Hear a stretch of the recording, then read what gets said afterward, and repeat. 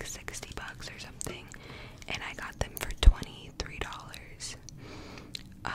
And it was just such a steal because I've said this before, but I am 5'10" and mostly legs, and so it's so hard to find jeans that actually fit me, like that are long enough. And oh my god, these literally went like past my ankles, which I am so here for. They were a little bit big. I got a size 6. Well, like that was the size they were in. I didn't have a selection, but I just love them. They're so comfortable.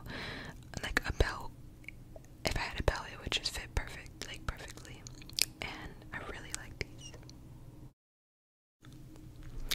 Next, I have another pair of pants. These are workout pants. They are from Fabletics. And honestly, I don't know how often I would wear these because they're very comfortable on. They're seamless, they're very comfortable on. However, they're so hard to get on, like to actually put on. They're very, very like tight and challenging. But I like them. And I paired them with this Nike sports bra that I found brand new for $9 at the thrift store. And then I pair the same pair of pants with a different sports bra, another Nike sports bra.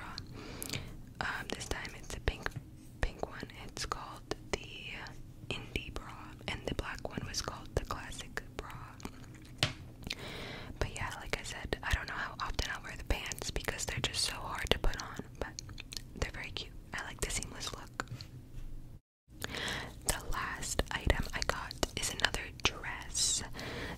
This is a super cute strapless dress from XOXO. And this is a